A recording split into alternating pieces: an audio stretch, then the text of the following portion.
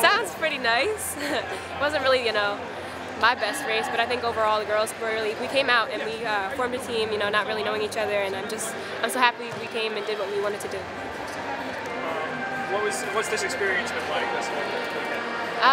Exciting, I mean, I got invited to come to a professional meet and try and break a world record with amazing Olympians, and I think it's just something where it's a once-in-a-lifetime thing. We have to soak it all in, and I'm very happy that we did what we did today. Can you talk me through your leg, just how it went?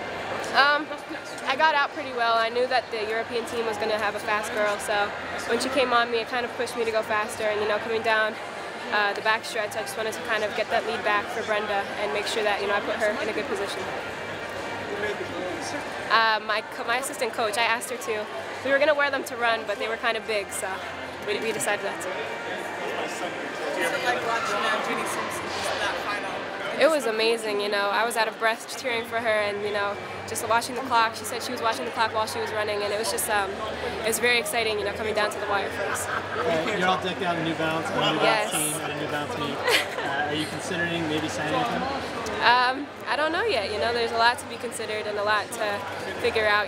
College first, and then we'll see what goes from there. So come Wednesday, definitely still signing? I don't know. We'll see what happens. Do you have any more races? What's your next race? I think my state meet in New Jersey, so we'll go back and hopefully open up with a 400 and maybe a 4x4. Do you have any goals for times looking ahead this year? I don't think so. I think just going out, getting ready for outdoor season, 400 hurdles again, and just building the strength from there. Is it ever tough going back and forth from high school competitions to pro competitions and then back? I think it's all part of the process. I get really good races against some pros, and it helps me, especially in my high school races, to go out there and just push myself when I don't really have, pro kind of competition against myself. Does this happen in high school? No, it does not. Nothing like it. There's definitely not as many people, and it was more controlled. I knew what was expected of me and all such, and I was on a relay, so I had people to depend on. But I mean, overall, it was kind of the same kind of hype and same kind of expectations for myself. A little bit calmer, yeah, I think. Because I knew they were going to do their part as long as I did mine.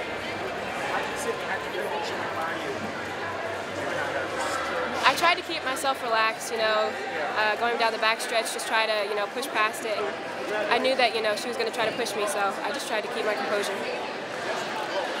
Thanks.